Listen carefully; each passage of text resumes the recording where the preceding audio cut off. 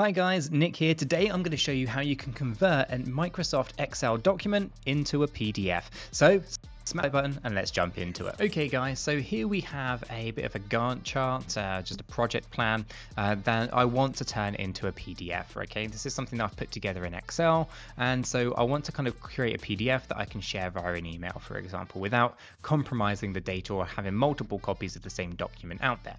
Okay, there's two ways to do this. The first one is if you have Adobe installed, and then the second one is if you do not have Adobe installed. Okay, so let's go into option number one. First of all, we go over to File. From here, we go down to Save as Adobe PDF. This option should be shown if you have the Adobe PDF installed on your machine. Okay, I'm going to give that a click. Here, you're going to have all of these different options pop up.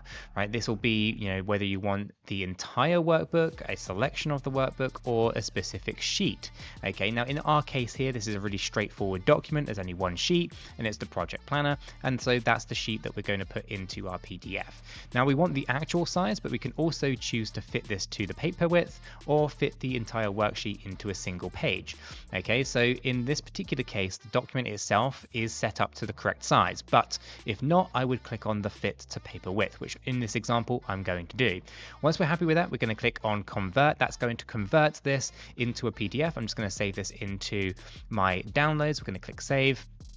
Then that's going to open up the actual PDF document here, and as you can kind of see, we now have this planner all kind of ready to work. Okay, it's great. So the next way of doing this, of course, is to essentially do it via a slightly different method, or method number two. Okay, so method number two for basically saving your Excel document as a PDF is to go over to File, go down to Save As, and this time go to Browse at the bottom, and that's going to open up your usual kind of dialog box. From here, we're going to click on the downloads, which is where I want to save it, and then it says at the bottom here, next to the file name, it says Save As Type.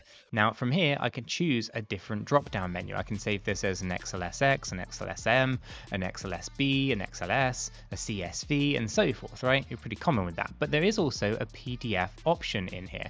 Okay, so if you scroll down this list, you will find that there will be a PDF option to basically go ahead and export this document, as long as it's set up correctly, as a PDF. If we go ahead and give that a click, we can see here that we end up with all the PDF options. I'm going to go ahead and call this number two because we already have one that was saved already. And then we're going to go ahead and click save. Okay, that's now going to export this as a PDF document onto our computer. Okay, so these are the two methods that you have in order to basically export from Microsoft Excel to PDF. And so guys, it is as easy as that to basically convert Excel to PDF.